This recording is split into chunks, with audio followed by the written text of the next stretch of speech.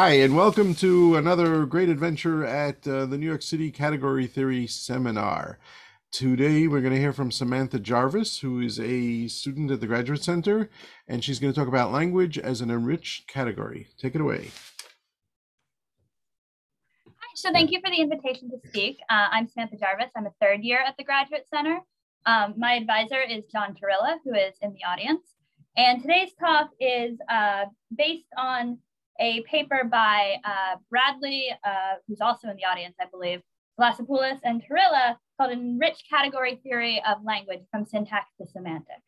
And it's also, I also want to shout out before I get started, the book by David Spivak and Brendan Fong called Seven Sketches in Compositionality. Their second chapter of that book is a really good introduction to these sorts of ideas. The reverse arrow button.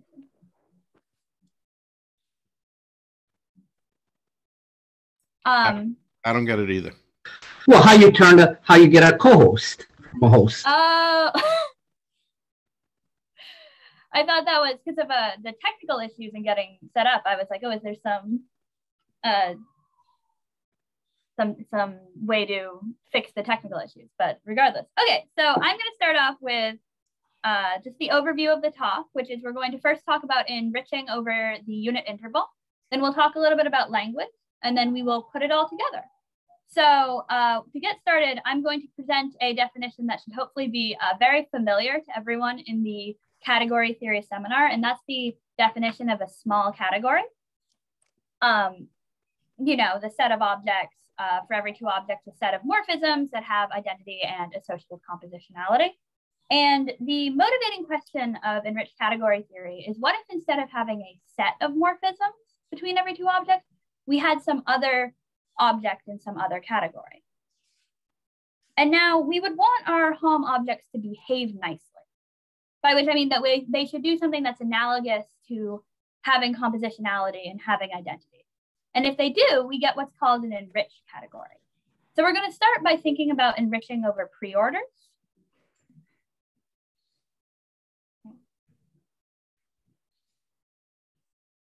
So a preorder is just a set along with a reflexive and transitive relation.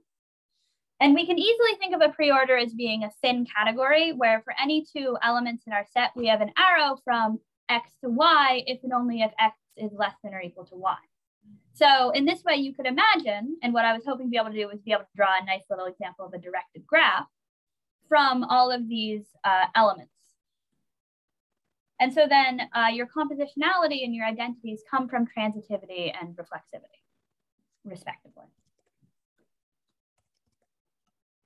And so the other part of our definition that we're going to need to talk about what sort of categories you can enrich over is the definition of a monoid, which a monoid is a set along with an associative binary operation, the monoidal product, which has a unit. And unsurprisingly, if the monoidal product is commutative, we call the monoid commutative. And now when we have a preorder that also has a monoid structure, where the preorder and the monoid structures play well together, in the sense that if X is less than or equal to X prime and Y is less than or equal to Y prime, then the monoidal product of X and Y is less than or equal to the monoidal product of X prime and Y prime. We call that a commutative monoidal preorder. And it turns out that commutative monoidal preorders will be the exact right place to find our hom objects. And this is another place I wanted to make a slight annotation. We could write V opening parentheses XY to be the set of arrows between X and Y, that if those are elements in these this commutative monoidal preorder. And of course, because there can only be one arrow between any two objects in this set, then VXY would either be a singleton or it would be empty. So unsurprisingly, as we're going to be enriching over the unit interval is a commutative monoidal preorder with respect to the usual ordering of the real numbers, where multiplication is your monoidal product.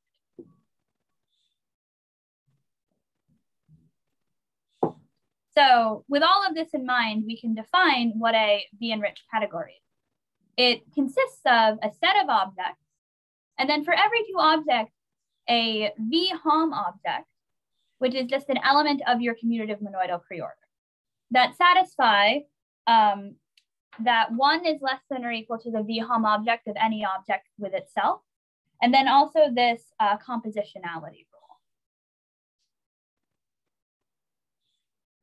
So if we're thinking about 0, 1, a 0, 1 category will consist of a set of objects and then a function that for every pair of objects gives you a number in the unit interval, such that that function for x, every pair of x in itself is giving you 1, and the monoidal product, we have this compositionality with the multiplication.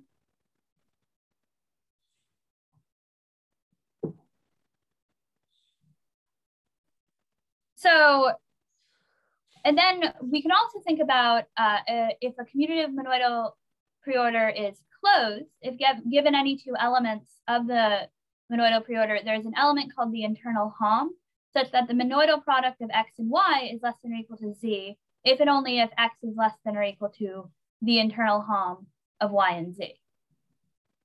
So we have equality of the sets of arrows between the monoidal product of x and y and z, and then that of x and the internal HOM of y and z, where we note again that both the right-hand side and the left-hand side are either one-point sets or empty. So 0, 1 is closed with its internal HOM given by truncated division, where the internal HOM of a and b is b over a if b is less than a and it's 1 otherwise.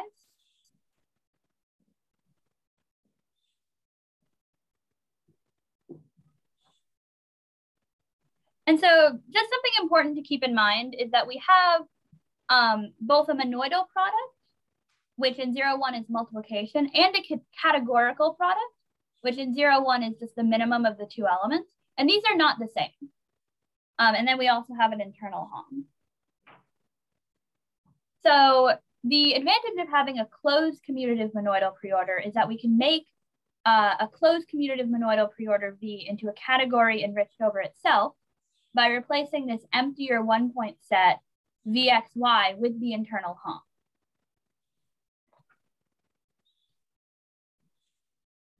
And now the argument for this is that 1 is less than or equal to the internal HOM of x with itself if and only if the monoidal product of 1 and x is less than or equal to x, which is immediately true because 1 is the unit for the monoidal product and less than or equal to is reflexive. And then the other condition that we need to satisfy, we get just by looking at the definition of internal HOM. So the internal HOM of something of y with z is always less than or equal to itself. So then we can break this apart as the internal HOM of y with the monoidal of y and z with the monoidal producted with y, excuse me, is less than or equal to z. And doing something similar with x and y, we eventually get what we want, which is that the monoidal product of the internal HOMs of x and y and z is less than or equal to the internal HOM of x and z. So this is a little bit of a crash course in enriched category theory. And now we're going to move on briefly to talk about language.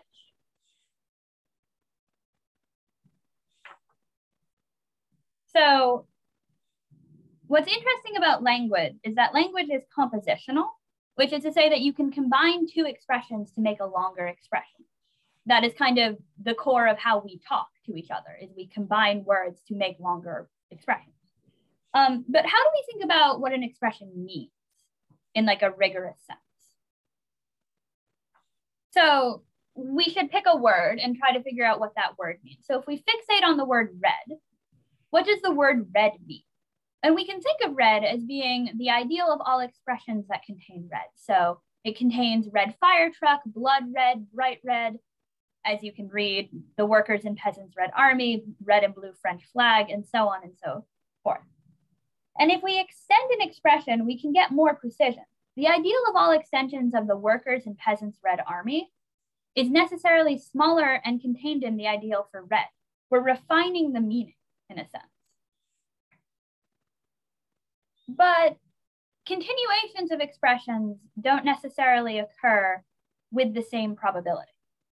If I start a sentence with, yesterday I went to Trader Joe's and I bought, you would reasonably expect the sentence to end with frozen meals, a can of chickpeas and some shallots, cat food, etc. But you wouldn't expect me to continue with a Ford F-150 unless your Trader Joe's is also a car dealership, in which case this toy example is not very applicable to you. But it's grammatically permissible for me to say I went to Trader Joe's and I bought a Ford F-150. It's just very unlikely. So the fact that it's grammatically permissible but unlikely is a behavior we'd like our model of language to somehow capture. That there are phrases and expressions that can occur that are very unlikely to occur. So that is to say that the distribution of extensions of an expression contributes to the expression's meaning. So there's a typo in the first line of this slide. So it should say the distribution of extensions of an expression contributes to an expression's meaning. And similarly, you can use extensions of expressions to figure out what something means. So if you had no idea what Trader Joe's is, but if you knew that all of the likely extensions of the sentence of the phrase, yesterday I went to Trader Joe's and I bought, were food items, you could reasonably deduce that Trader Joe's is a grocery store. If you also had the idea of continuations of the same phrase but for Whole Foods, and you could observe that the two are highly similar, you could reasonably deduce that Whole Foods is also a grocery store.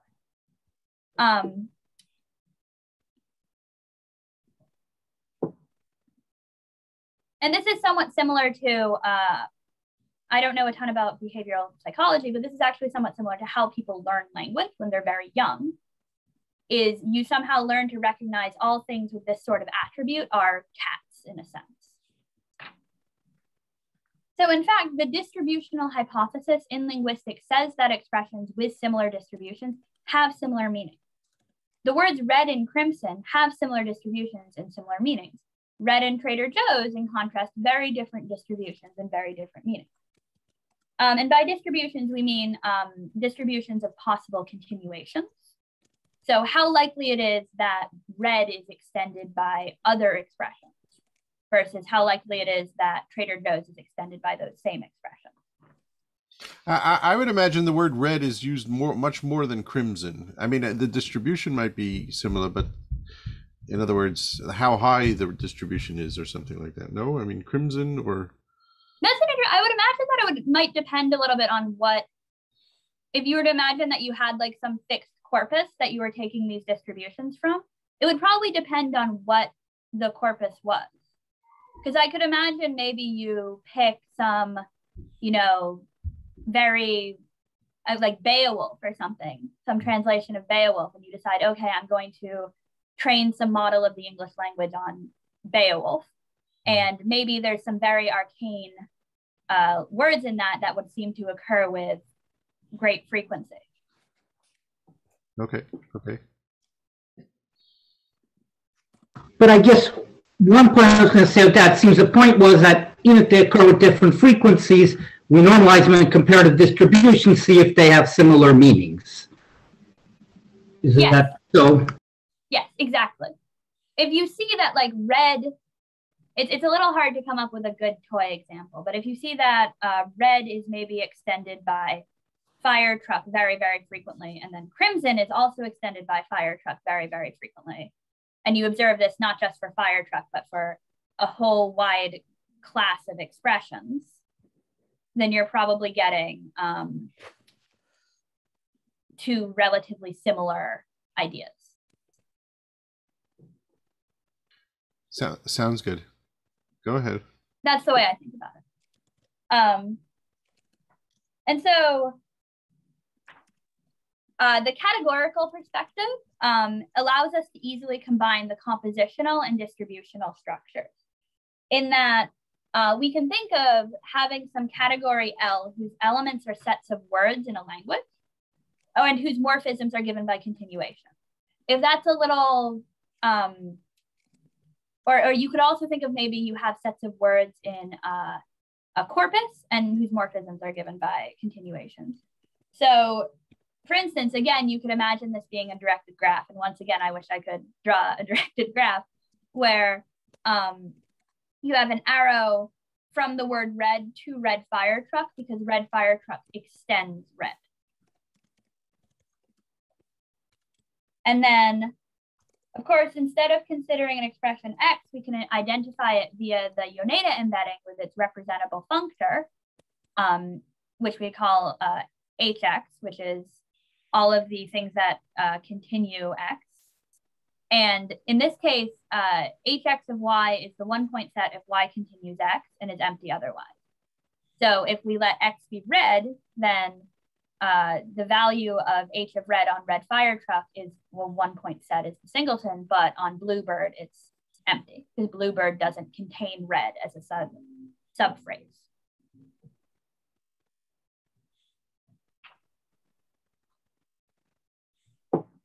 And so we can also think about the co-presheaf category of L, which has as objects functors from L to set, and as morphisms, the natural transformations of functors. And in general, for any small category, the category of co-presheaves is better behaved than your original category in the sense that it's going to be complete, co-complete, and Cartesian closed. So it'll have all limits, all co-limits, and all exponentials. It's actually an example of a what's called an elementary topos, which we're not going to really get into topos theory here. But having all limits and co-limits and exponentials means we have a way of building new expressions from old expressions, from our previously existing cache of expressions. The product of co-presheaves is a co-presheaf, which we compute pointwise. So if we were to take the products of the co-presheaves for blue and red, we get another co-presheaf, which maps an expression in L to the set product of the co-presheaf for blue evaluated on that expression and that for red evaluated on that expression. So if our expression C contains blue, then as we've talked about, the co-presheaf for blue evaluated at C is a singleton point, it's a singleton set. And if it does not contain blue, then it's empty. And similarly for H of red. So calculating what the co-presheaf of this product does on a given expression actually just comes down to considering products of sets. And we see that this product is the singleton set if blue is contained in C and if red is contained in C. So if C extends both blue and red, and it's empty otherwise. So this coincides exactly with logical and it's giving us a way to say blue and red. So for instance, if C, we put in the red and blue French flag, then then this product of co-presheaves evaluated on the red and blue French flag would be the singleton set. But if we just put in red fire truck, it would be empty. And co-products, which are also computed pointwise, will coincide with the logical or.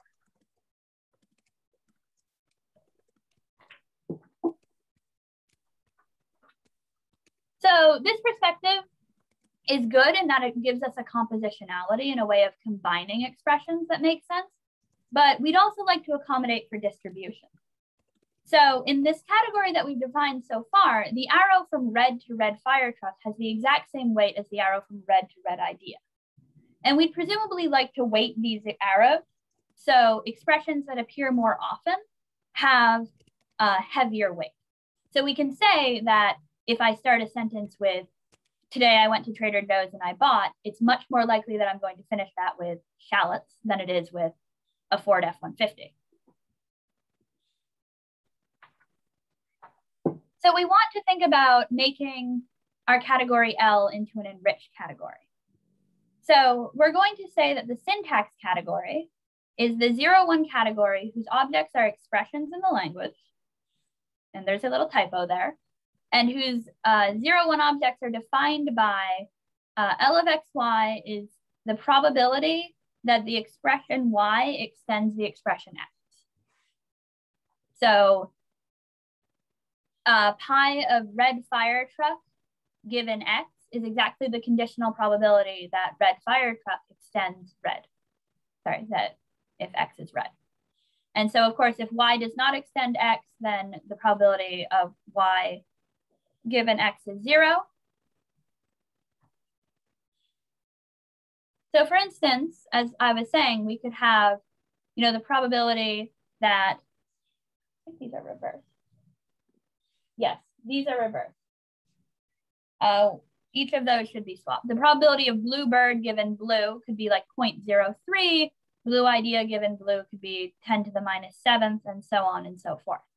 And so again, if we were to imagine that this is a category of directed graph, a category represented by a directed graph, you could just imagine drawing little weights on each of the arrows. So, and we call this enriched category L the syntax category because it encodes what goes with what. And now we can pass to the enriched category of co-presheaves on L. In this enriched setting, we can again combine expressions using enriched limits, co-limits, and internal HOMs. And of course, to make sense of enriched co-presheaves, in order to do this passing to enriched co-presheaves, we should know what an enriched functor is.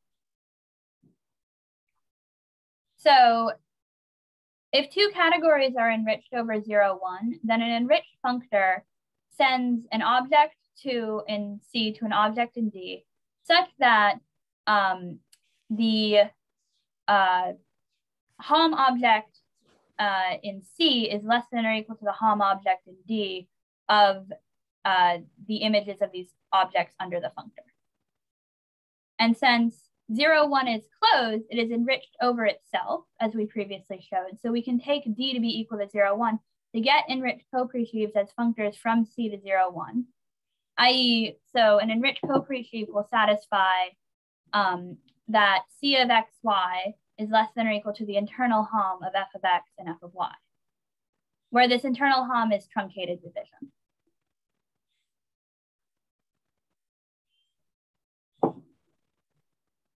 So then, of course, we have analogous representable co-presheaves, where if we have some expression x in L, then h of x, which is just the set of things that continue, and then h of x is a 0, 1 functor. So for instance, if x is red, then h of red on some expression C is just going to be the probability that C extends red.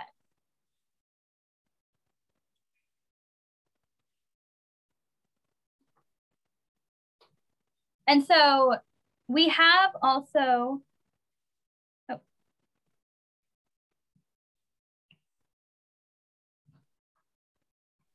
sorry, my notes appear to be a little bit out of order. But we have also, to make the category of co-presheaves into a 0, 1 enriched category, we need a HOM object in 0, 1. So we need some HOM object of every 2 co-presheaves.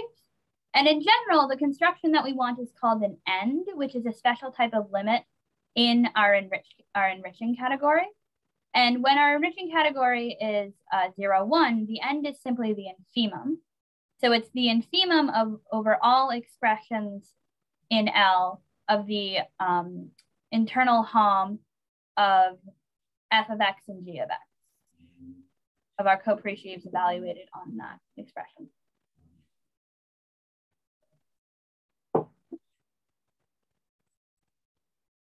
So we also have a 0, 1 version of the Yoneda lemma, which says exactly what you would expect it to if you're familiar with the enriched version of the Yoneda lemma. It says that for any object x in any 0, 1 category L and any 0, 1 co-presheave from f from L to 0, 1, the HOM object in L hat of h of x and f is exactly f of x. And if you are already familiar with the statement of the Yoneda lemma for enriched categories, this is exactly the appropriate statement if you just take 0, 1 to be V. But the 0, 1 Yoneda lemma in particular has a simple proof, since all of the things we're thinking about are just numbers in 0, 1. F of x is a number in 0, 1, and the internal HOM is also a number in 0, 1. So proving this version of the Yoneda lemma just comes down to showing that these two numbers are equal.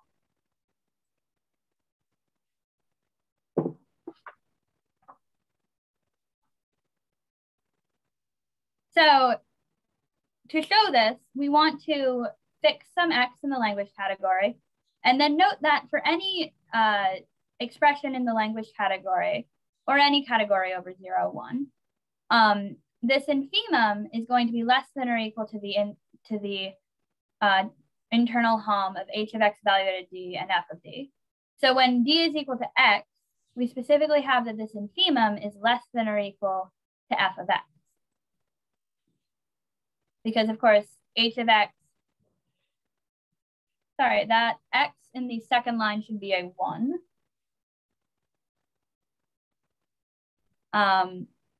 So it should read the infimum is less than or equal to h of x evaluated on itself, f of x, which is the internal hom of 1 and f of x, which is just going to be f of x itself.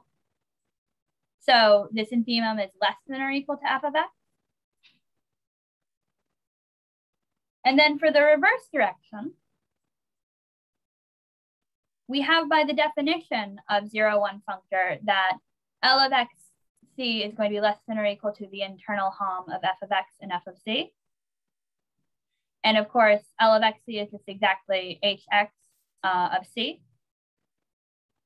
And then by the definition of the internal hom, we get that hx of c times f of x is less than or equal to f of c.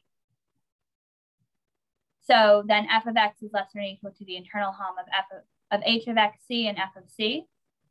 And since this holds for any expression c in our category, we have the other containment, or we have the other inequality.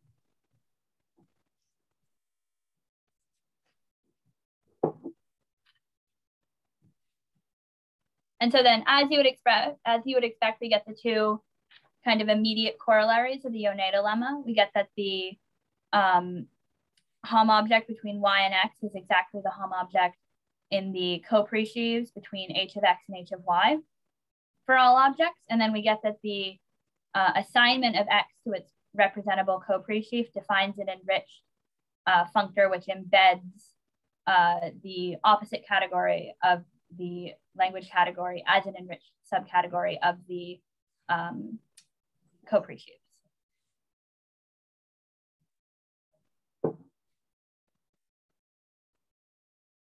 So h of x is going to be a natural candidate for the meaning of x because it contains information about the expressions containing x, and it further accounts for how likely it is that those expressions extend x.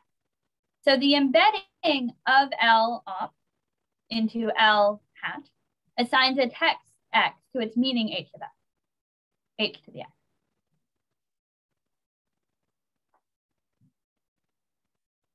And we can notice also that this embedding reverses arrows. So if there's an arrow from x to y, so y extends x with weight a. For instance, red fire truck extends red with weight 0.03. Then there's going to be an arrow from h of y to h of x, where h of red fire truck extends. There's an arrow from h of red fire truck to h of red. And how we can think about this is that red fire truck is an extension of red in the syntax category, in that it's literally contains red as an embedding, is inside of it. H of red, however, is the meaning of red, which is the various contexts in which red might appear, and thus is an extension of, is literally bigger than the meaning of red fire truck. Continuing an expression, which in a sense could add more detail to the expression, restricts the context that that expression can appear in.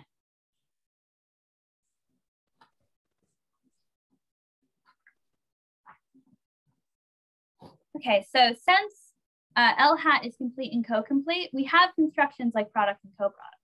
So similar to the unenriched case, this allows us to combine meanings and create new expressions from our corpus of expressions. And these combinations behave like weighted logic. The enriched co-product acts like an enriched version of and. In addition to being a nicely concrete application of enriched category theory, this perspective sheds light on the behavior of language models. So I think that was where I wanted to leave it. So are there any questions? Thank you very much. One second. Everybody, thank you. Anyways, any questions?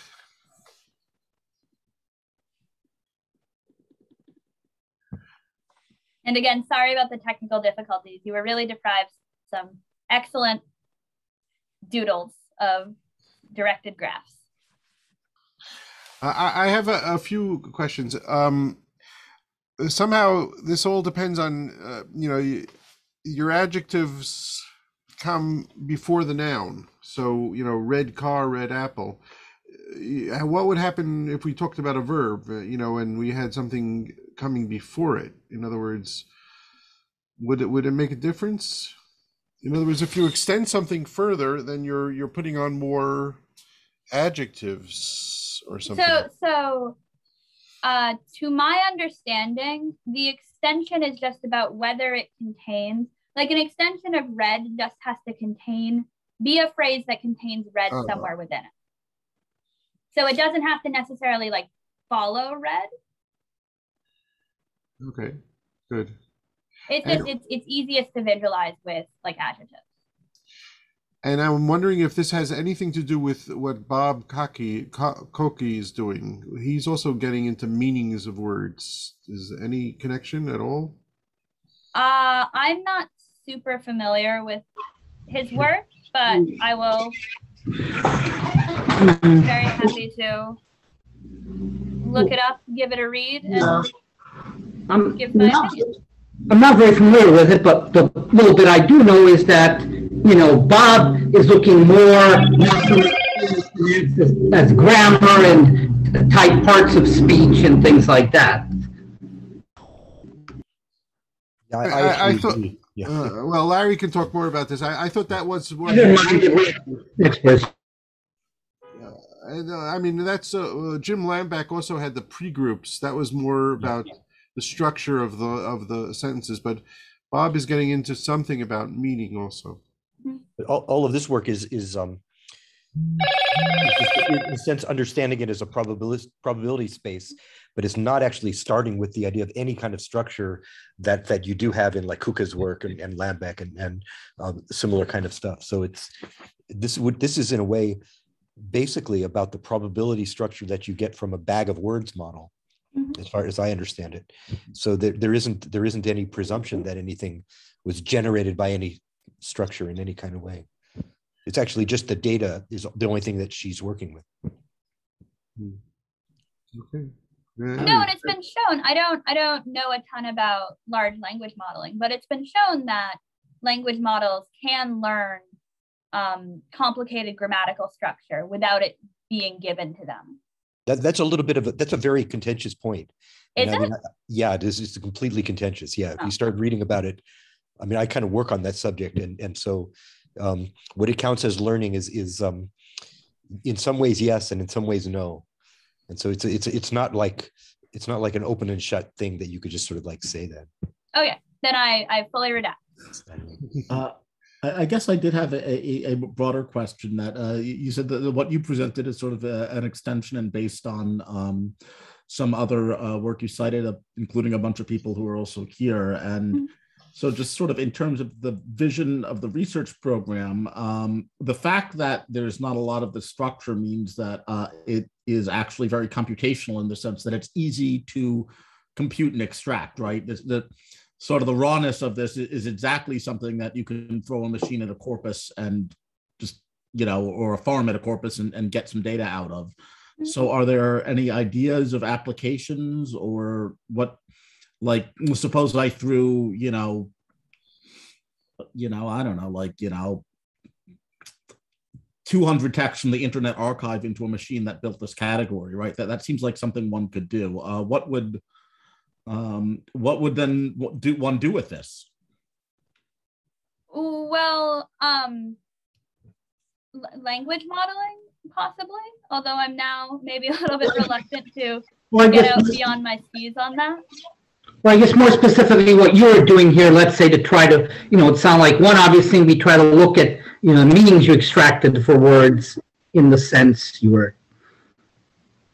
Yeah, can I jump in with a comment? I think in some ways, these kind of ideas are a response to some language modeling that's being done successfully. So you have some of these large language models like GPT-3 that learn how to continue texts. So in some sense, they learn this language category of what goes with what and what probabilities. And in fact, Nosen, there's a good point here is they usually just learn the probability distribution on right ideals, continuations, which is something you were kind of asking about. But then in order to do that, you have to have a lot, in order to be able to, then once these models are trained to learn continuations, you can give them new prefixes and then sample from the distribution of continuations. And so what you end up getting is this thing where you give a beginning of a story and then the model produces continues the story. And it does so in this really amazing and coherent way that involves a lot of understanding about the meanings of what's being said. If you start talking about if you start a story about a dog, it will know things like that dogs bark and that they're pets and things like this. So I think the question is then a mathematical one, which is if you have a set of probability distributions on right ideals in some set of sequences, then you inherently have some sort of semantic knowledge. That there's some knowledge of the world there. That Trader Joe's is a store that typically sells food. So the question then is mathematical. Where is that semantic knowledge? If you're giving, how do you pass from probability distributions on ideals to this semantic knowledge, which is sort of implicitly learned from having these distributions? And I think here's a place to look, which is in this category of co-presheaves. Thanks. So you're sort of saying that some of the idea here is you look at these existing things that are sort of overtly successful in that, whatever one thinks they're actually doing, they certainly are doing impressive things just on the face of it. And then you try to give a sort of more principled mathematical account or clean mathematical account of what's happening, so that then you could say, what would it mean to then sort of extract information back out of these models, and maybe that would be sort of an application there. Is you could take the sort of approach and then say, now let's take our trained GPT model on some corpus and see what it can do besides continuing the story about the dog. That's right. So if you have access to the internal states of the model, then in principle, you have access to the representable co-presheaves. So then maybe you can combine those co-presheaves and get some information about, use the internal HOM to ask questions about implication. If this text is true, is this other text also true? Or create more complex semantic concepts, higher semantic concepts from these given texts. So that's an idea. It might be interesting to look at the following. Let the objects be expressions accounting for syntax. And then I'll form a category in which the morphisms correspond to extensions of the expression according to some syntax. For example, extending an expression with a propositional phrase, or extending an expression by say a verb phrase. And then use the idea of the 0-1 category to assign probabilities to each morphism, and that way, lifting the model you're proposing, the model you've developed, to a model in which no probability, which takes into account a grammatical model of a language.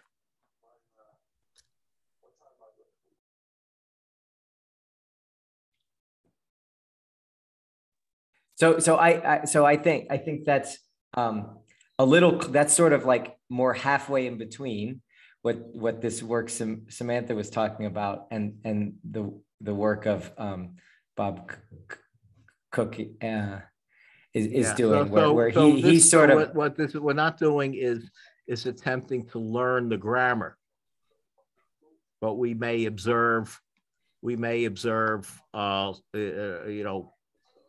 semantic relations, the semantics pertaining to, let's say, the interpretations of nouns, verbs, and adjectives, as meanings, rather than tokens. I mean, I think that sounds like a very interesting and very interesting language model. I think the current work, if you want to think of it as a response to, that these existing large language models that are just trained on continuations without any grammatical input or any world knowledge input, they're just trained to learn how to continue expressions from samples drawn from existing corpora,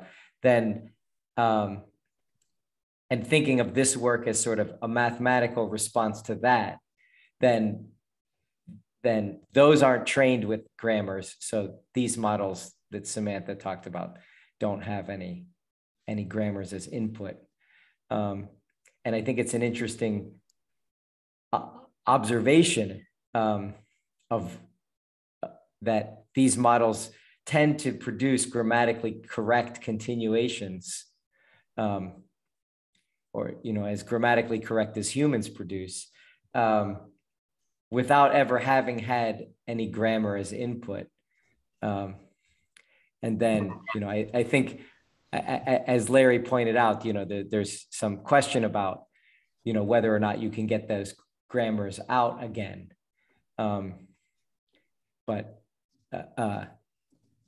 they seem to produce grammatically correct expressions without any grammatical input. I think it's interesting.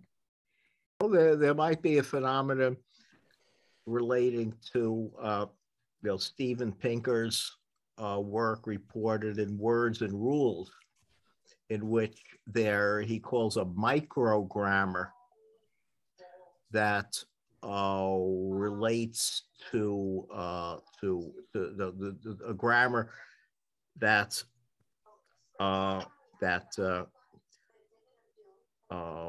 responds to or expresses the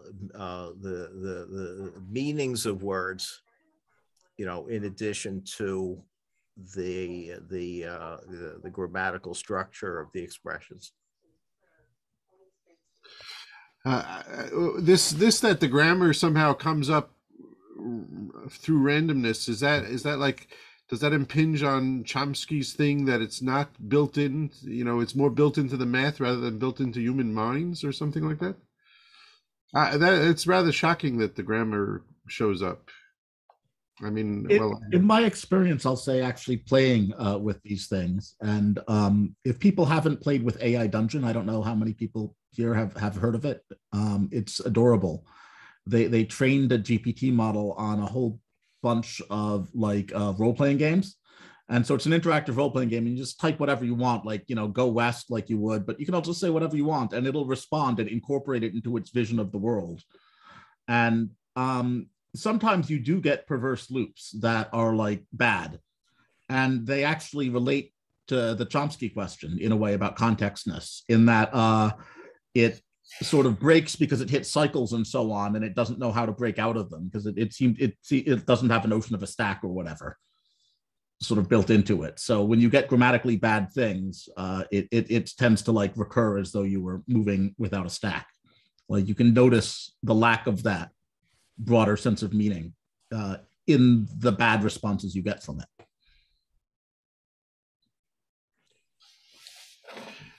So Larry, it seems like he's agitated. I have a general kind of question about the whole modeling that you're doing.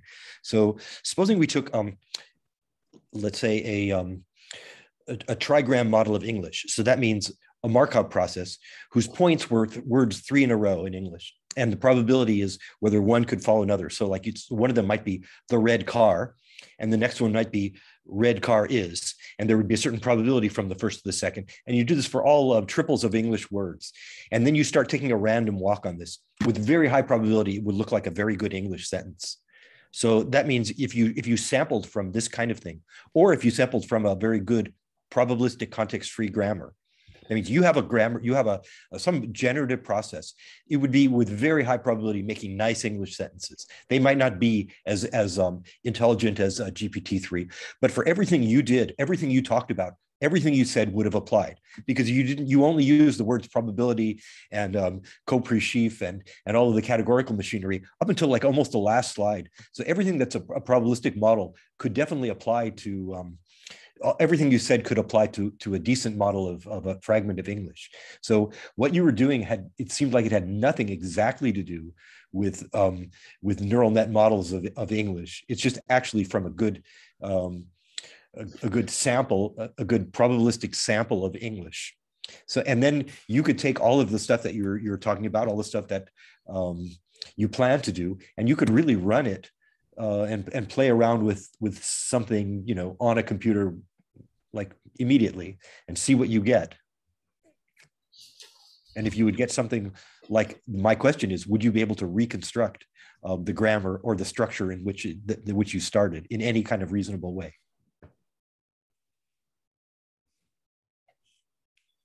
That's a really interesting question.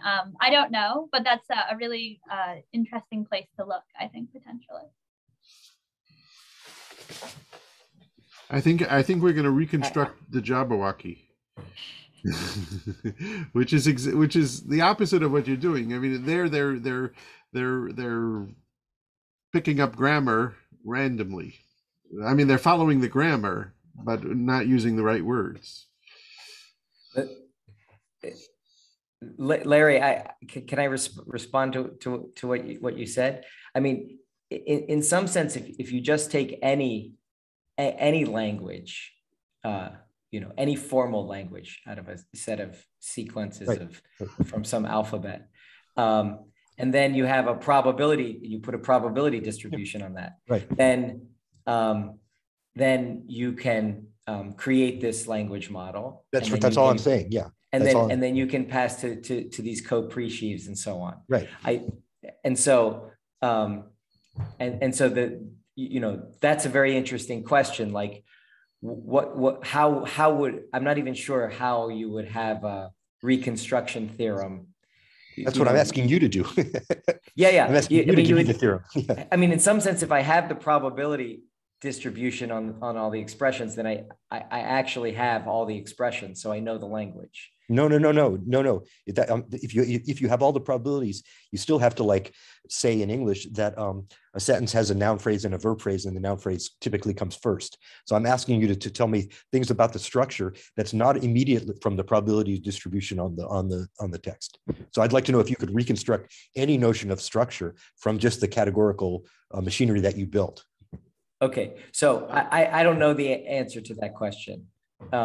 I don't know how to do that. It's an interesting project, and I'm not sure how what shape a universal answer would have.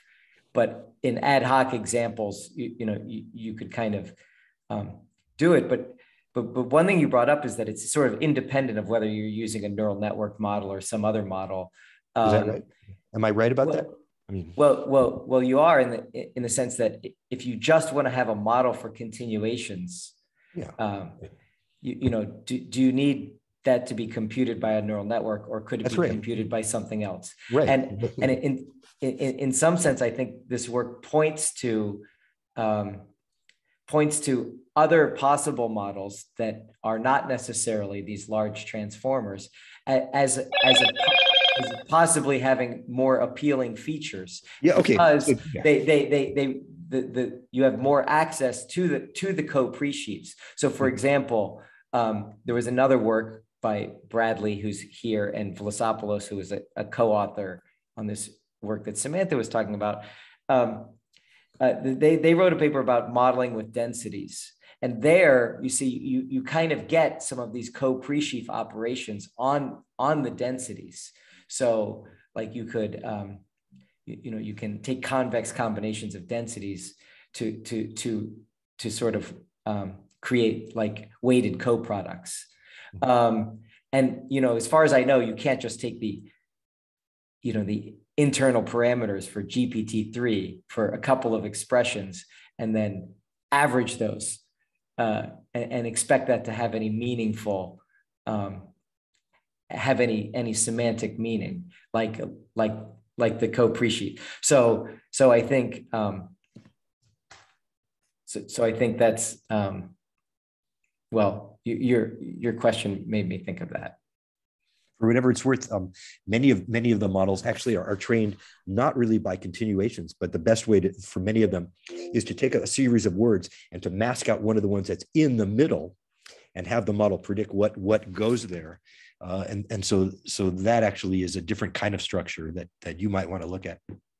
Sure. BERT, that's famously. A different structure. Yeah. Yeah, BERT, it's a little that's different. a BERT kind of thing to do. Yeah. Well, since it was mentioned the model including that a model that say begins with a formal language, a thought there is to accompany the grammar by probabilities on instances of the rules of the grammar.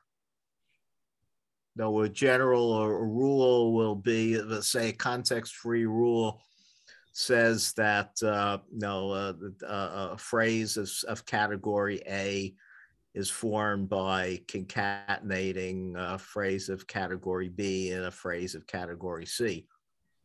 Then instantiate for all three, for all triples of phrases with a category A, B, and C, a probability. Sorry, Seth. Go. I'm sorry. I just want to stop the recording, and we can talk as long as we want. I don't want it to get too long. I also want to say next week is the last week of the meeting, and Todd Trimble is going to be talking about category negations, roadblocks, and detours, whatever. You're all welcome. So I'm going to stop the recording now, but again, we can go on as long as you want. Okay. Thank you, Samantha, again for a beautiful talk. It was a great talk. Thank you.